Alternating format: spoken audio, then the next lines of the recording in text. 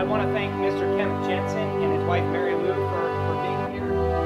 So it's about Veterans Day, and so when I say Veterans Day, it brings to mind probably a different story in all of you, but it's a holiday where we get to celebrate those who have served, and everybody has a unique story. This story in particular is tremendous.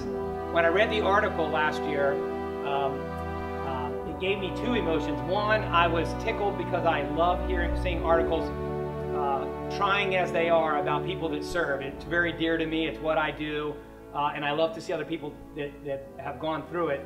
But also, it was very moving and hard to read because it's a struggle, and so I can't wait to hear it, and I don't want to take any more time. And so, Mr. Jensen, the floor is yours, and I welcome you. Thank you.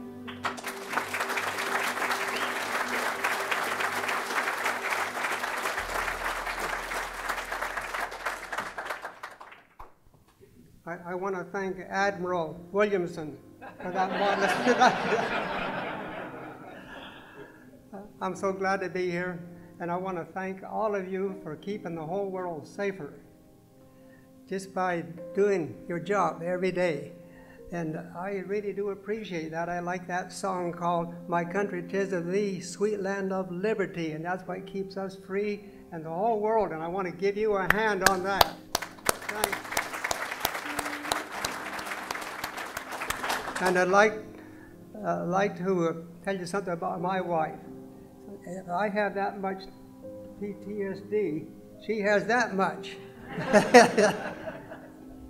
And I'm beginning to recognize that and the source of it.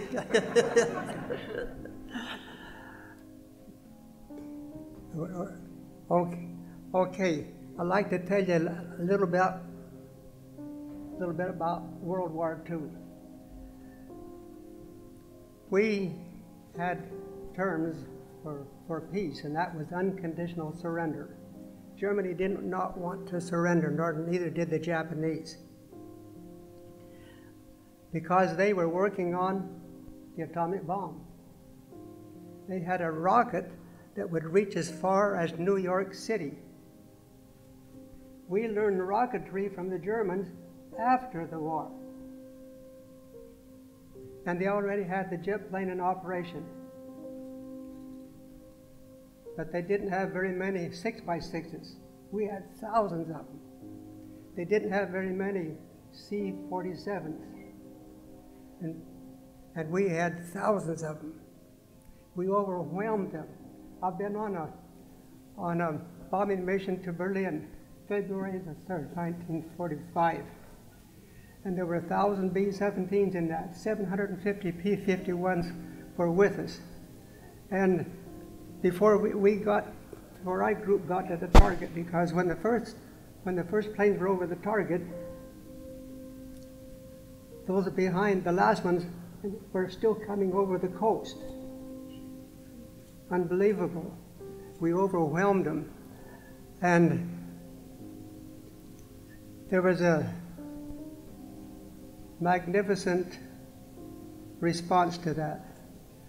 Before we got to the target, the sky was black with anti-aircraft fire. And when we went over the target, that dropped down, and there wasn't a shot fired from the ground that I could tell. And I said to myself, they must have run out of ammunition, because you can't keep firing that much without running down or losing some of your ammunition.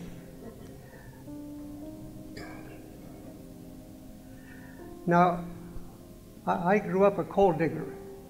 My dad owned and operated a small coal mine up in the hills in northeastern Utah. And when I was 14 years old, I'd been trained from the time I was 6 years old to operate a 200 horsepower steam boiler. It had the boiler was 6 feet in diameter and 20 feet long, and it was all brick and stoned in. And when I was 14 years old, I had been taught to operate that steam boiler, and I would operate a big steam hoist. You had two pistons, one big one here, one over here. And up here was a throttle, and when you'd pull that throttle back, it'd go choo, choo, choo. Then that was a crawl. And so that's the way we grew up on those days. Nowadays, if my dad had, if If that had been in today, they put my dad in jail for letting me work with machinery. Well, and so that's what the whole world was up against, was soldiers and sailors and airmen who had been brought up that way. That's why we won the war. That's why we stuck to it.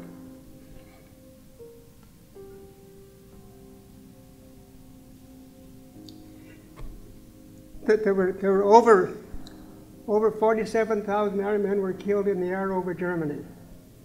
Now my older brother Claire, well, he was a crew chief on the ground, and when I got there, it was a couple of years later, but he wasn't so afraid of me being shot down as he was me coming back dead in an airplane. And so that was the price that we paid over, I want to say it again, 47,000 airmen killed in the air over Germany. And there were 21,000 who had been shot down, bailed out, survived, and were POWs, and I was one of those. And I'm so glad that it was only from February the 16th, 1945 until the end of the war, about 3 months. And that's one, I'm glad I had the experience, you know, because the Germans were under fire where we landed on the ground, and we landed right in their lines. And if I'd gone maybe a quarter of a mile further, I'd have been in the British lines with General Montgomery and his British Army. Well, this is an exciting story, and I'm so glad that I was there. And I didn't ask for it. I didn't know what I was getting into, and because I was the most surprised person in the world when we had to bail out. And I said to myself as I stepped out of that hatch, I said, "Oh, there won't be any warm bunk tonight."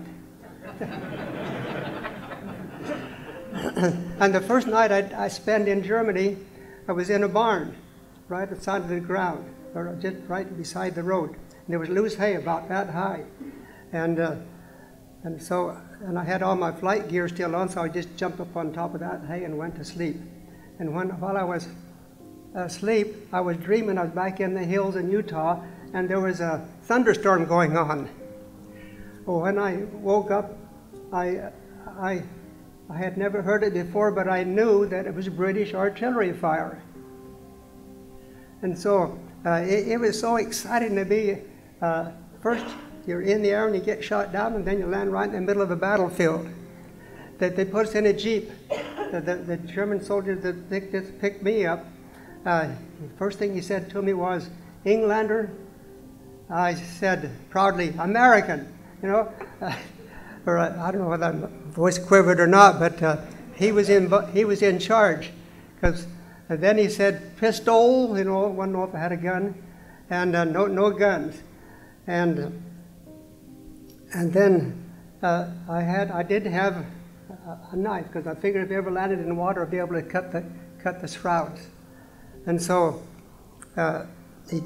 we were going back over this area.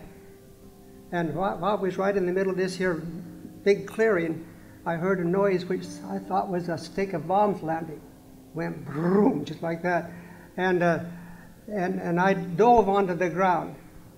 And as soon as I was in the air, I realized it was an anti-aircraft fire. They had about 10 or 15 of them in a circle, 200 feet big, and they would fire them simultaneously. And I looked back to see what my guard was doing, and he was on the ground too. and then I had picked up, I got a piece of flak that came through the side of the turret, and it went through my lip and it sheared off my 3 front teeth. They stayed that way for 3 months. I had to keep my lip buttoned down over the top, and I'd hold my tongue underneath it to keep the cold air from getting to it. But we got back out of that clearing, and they were dressing my wound. And our navigator, Menace, he had to be within 100 yards of where I was, and they bailed out before we did. After they dressed my wound, they put me in a Jeep, German Volkswagen, and we went down through a forest road. And in this forest road, one of our fighter planes comes down shooting. And he just pulled over the side like that, and in a matter of seconds, that plane's gone by. On one side of the road, there was a long line of German soldiers. They were marching away from the front. On the other side, they were coming up to the front. So it was a real World War II battlefield. And so we spent the rest of the night in that barn. The next day, we continued down the way. And I'll tell you about one thing that happened. We was out in the country. There was a menace, navigator, and myself, and 2 German guards, and they picked up a couple of parts of their army. It was 2 girls, and each had a trunk that weighed about 10 or 15 pounds apiece. And I was selected to carry them. Well, one time we took a break, and I guess I waited too long to go pick up the suitcases, and one of the German soldiers cocked his rifle. And I said to myself as I walked over there, he's not going to shoot me, because if they do, they can't make Menace, the navigator, carry the suitcases, because he's an officer. And they're not going to carry themselves, so I figured I was all right.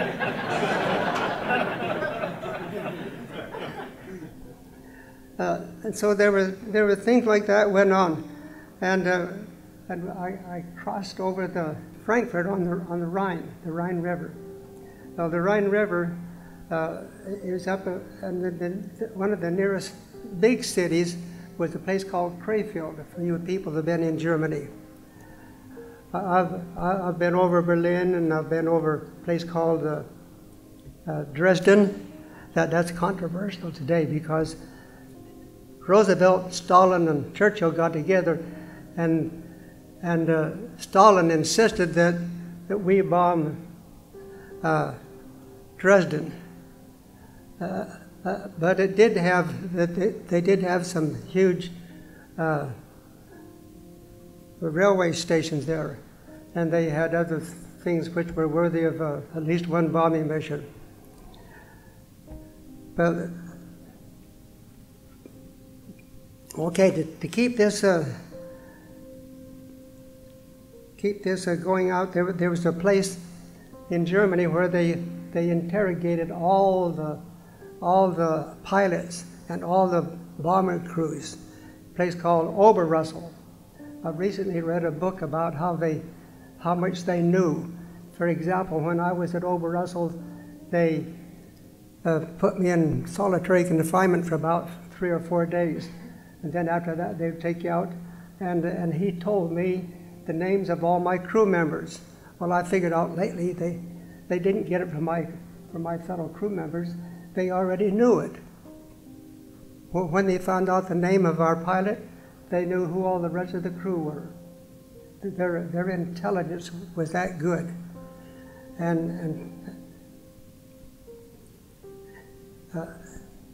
To me, that was fascinating because there's things even today that I figure out what happened. For example, why my navigator and I would be within 100 yards of each other. You couldn't do that if you planned it. It'd be impossible. But that's the way it worked out. And now I want to tell you about the most helpless feeling I ever had in my life. We had gone through their interrogation. We were outfitted with clean clothes and new clothes at a place called Wetzlar. And then we were put in boxcars behind the passenger trains, and we were out in the country traveling south from northern Germany to we were headed for Nuremberg, which is in southern Germany. And on that, we were out in the country, and somebody said, "Here they come," and it was our own fighter planes, P-51s, and they with one burst they disabled the locomotive, and then they went over the passenger trains and they shot up these 3 boxcars we were in. Now that's the most helpless feeling I ever heard. I've ever had in my life. Because if you hit the ground, hit the deck, you just become a bigger target. And the P-51s, they had 3 50 caliber machine guns in each wing, and terrible firepower when they're concentrated. And I heard somebody holler, "Ow, my leg!" And next time they made it pass, that they had finally all gone, because they saw, instead of those boxcars blowing up, because they would carry ammunition in them, so they continued on.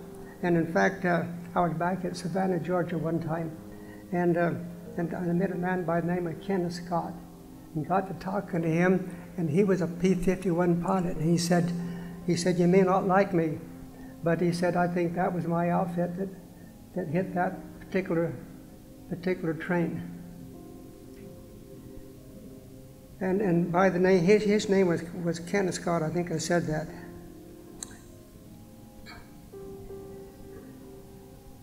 Now we were at Nuremberg and that's where there's a big stadium there where Hitler gave a lot of his great talks, and so after a while, the Allies were getting closer, and they decided to move us, and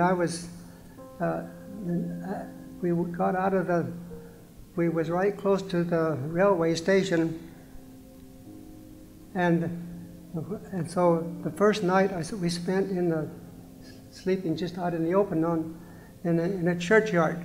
And I can remember thinking to myself, I wonder if Mom knows I'm all right.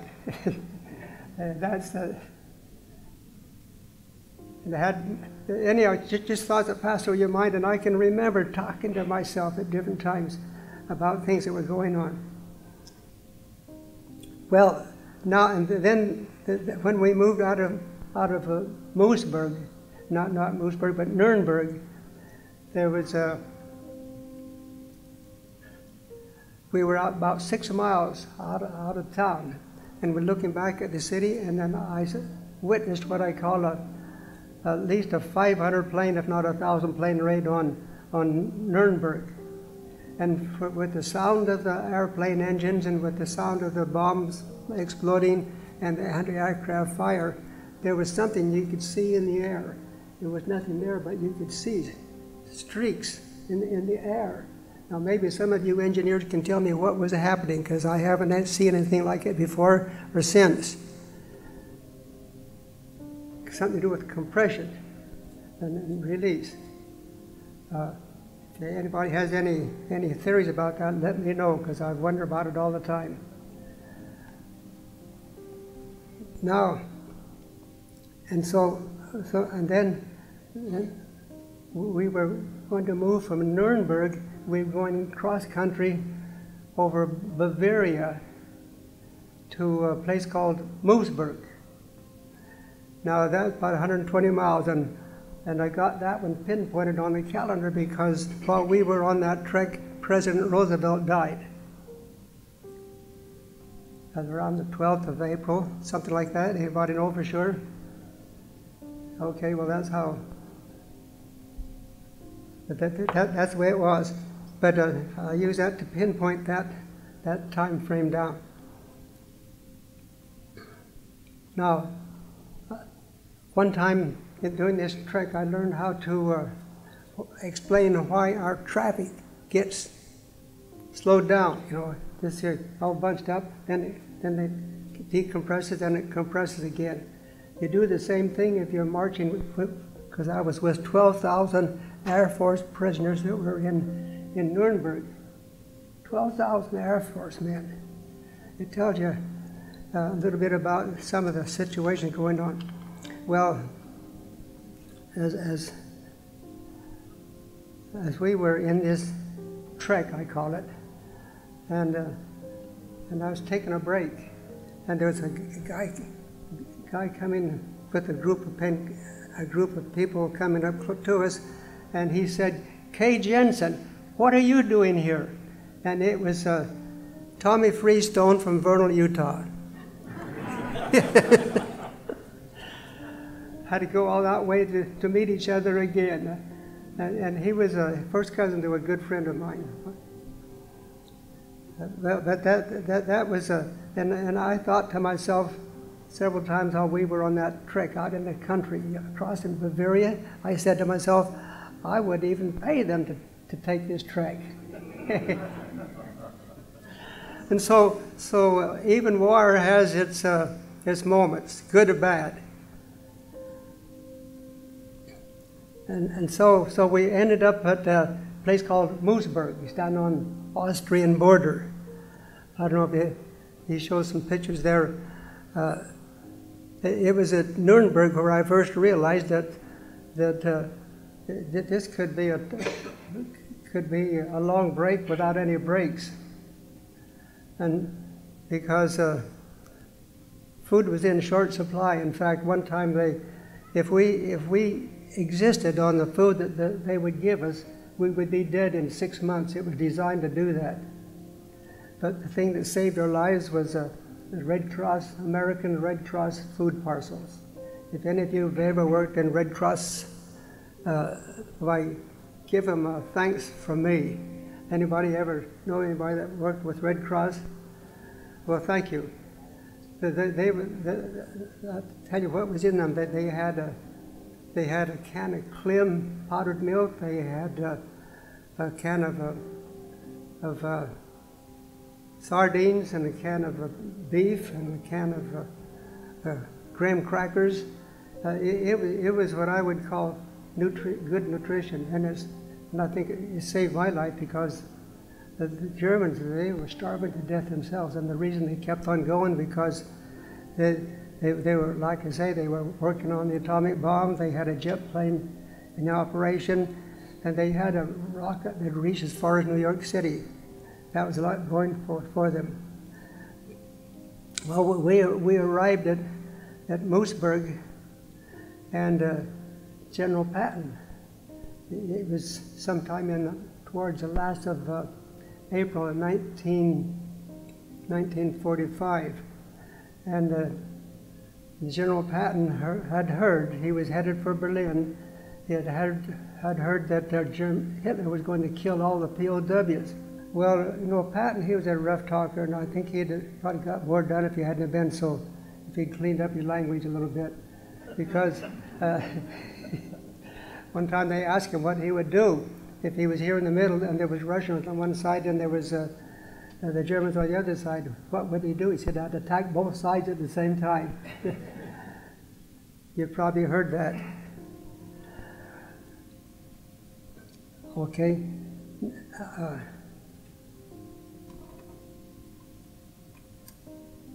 And we were just south from Moosburg. There were some huge meadows, and it was, I still remember the name. They called Landshut, and they brought in hundreds of C-47s and landed them on those wide, big meadows. And so they took us out of there, and they just lined up and fill up one plane, they would take off, and the rest until they would fill up another plane. And so that's how I got out of Germany. Went in on an airplane and came back on an airplane. They flew us. Some of them went to Paris, but they took us to a place in France called Camp Lucky Strike in Le Havre, France. And from there we went on a Liberty ship and sailed home. Now, I'm going to give you a privilege to, if you have any, does anybody have any questions about anything I haven't talked about? What was your position on the plane? Oh, I was a ball turret gunner. It's just after the, some people call it the belly gunner. Yeah, right here's a picture of it. And it's 4 feet in diameter, and you can go straight, you can look straight down, or you can go to the horizontal, and you do 360 degrees around this way. But when we were flying, we were assigned, when we were in a formation, to whatever section of the air that you would guard against with from any enemy planes. It was no protection against anti-aircraft fire. And in all the times that we were there, on 23 missions, I've seen airplanes go by, but the Germans did not have enough planes or enough living pilots to be any threat to most bomber crews. However, before we got to our group in England, we flew out of a place in England called Molesworth. It's north of London, out in the country. The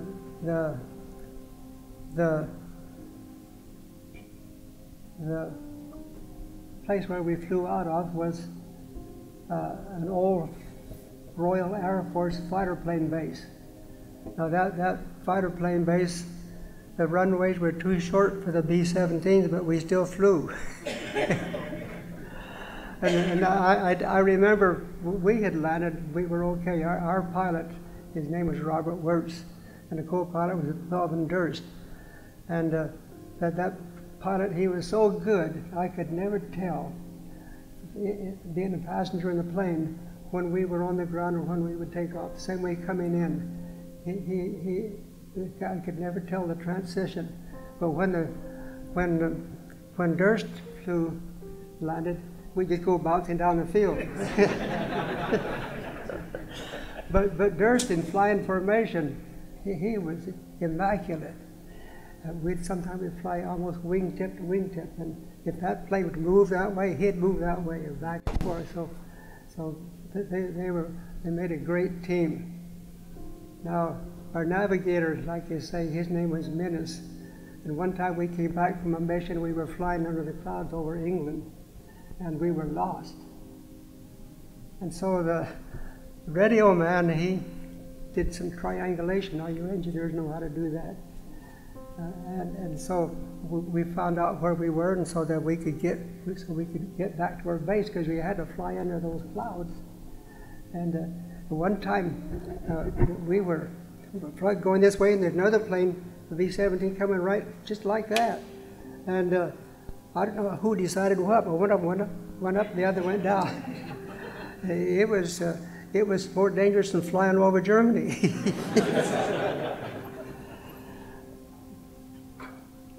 Now I want to tell you a little bit about the airplane. When we got hit with those anti-aircraft fire, we just dropped the bombs, and it blew number one engine.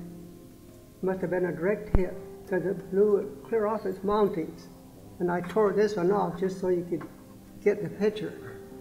And it was in that position, and it went going through the air, propeller still spinning, and it come over here and made a slash right down through the side of the plane, just after the lower ball turret. Now we didn't know what caused that at the time, because we didn't see it, but we talked to another crew that had been shot down previously, and that day they were watching us when that happened. And so that solved a mystery to us.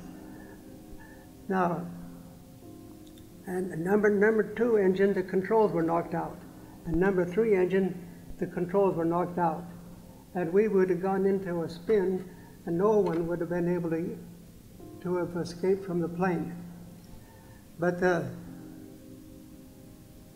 Durst, our co-pilot, the pilot was knocked unconscious by the concussion from this explosion out here off the wing. And so the co-pilot got the plane back in control. He had to feather the props on number 2 and 3, and so we had still one engine going. And so our plane was probably flying sideways like that, but we were still flying. And it's a good thing that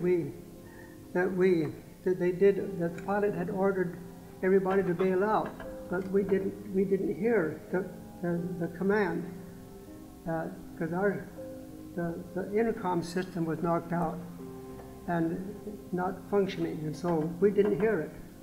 And so I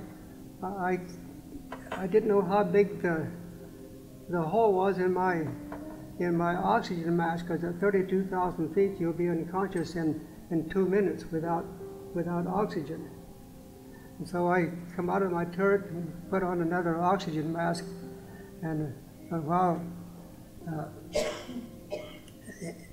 and so then the radio man and the waist gunner, Walt Campbell, they went up front to see what to do. And they come back and they said, "Get out of here, there's nobody up there."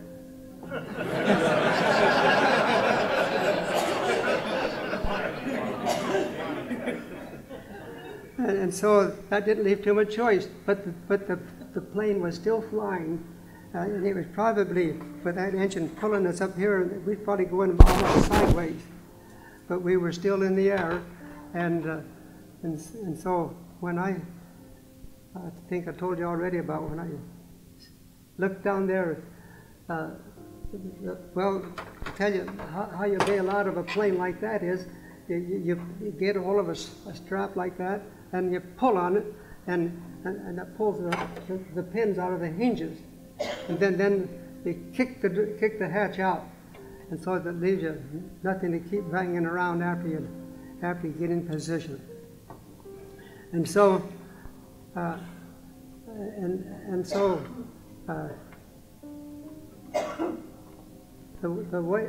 tail gunner, I didn't ever see him, but he was right behind us, and I was the last one to leave before he did, but he never got out of the plane.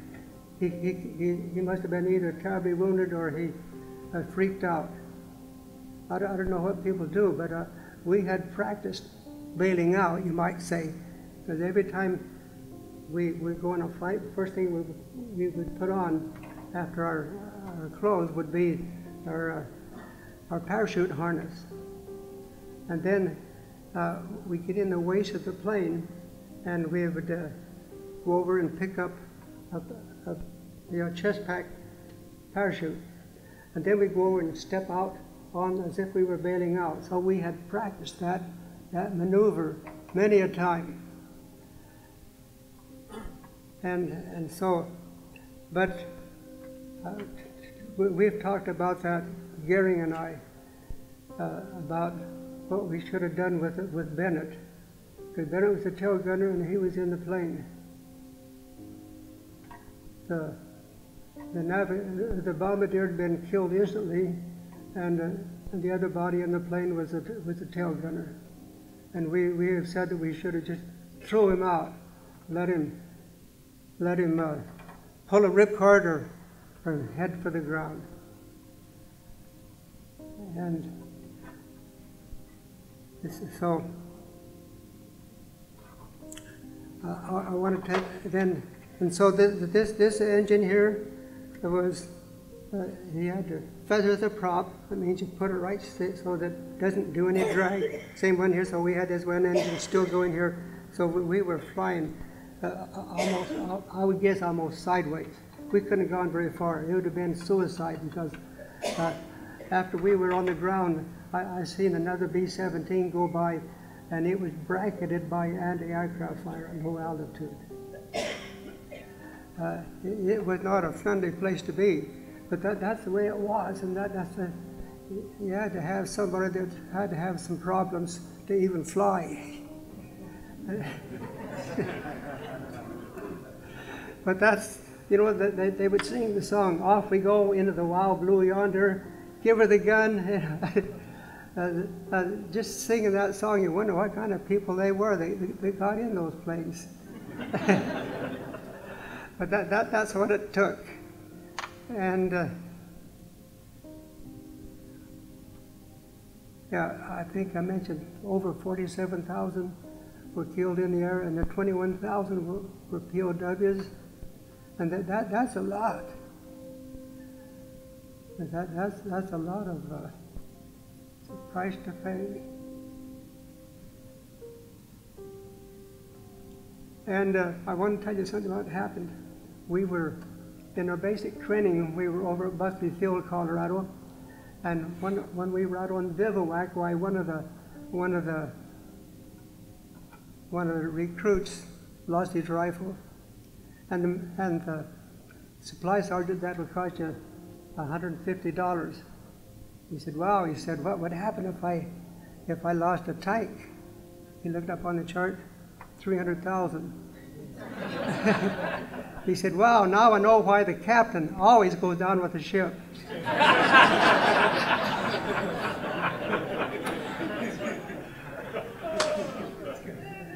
So that you know, if you can't laugh at it, you won't survive. So every situation I had that was traumatic, I've looked back at it and tried to make it, you know, if you revisit a situation in your mind, you find out a way to laugh about it. And it's not only a lifesaver, but it's good for the soul. And so I'd like to thank you for coming down and listening to this kook that fought in World War II.